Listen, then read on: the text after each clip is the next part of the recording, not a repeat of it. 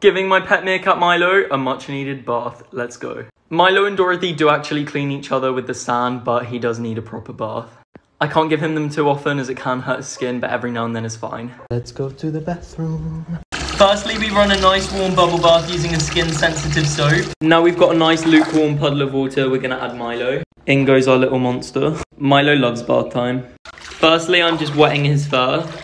Then Milo just relaxes and soaks his fur because he actually does like bath time, unlike most of my other pets. Now we rub sensitive baby shampoo into his coat and clean out any dirt. And then when he's all soapy, we rinse him off. And then once we've got a clean meerkat, we get him out and dry him off. And that's how I bath my pet meerkat Milo.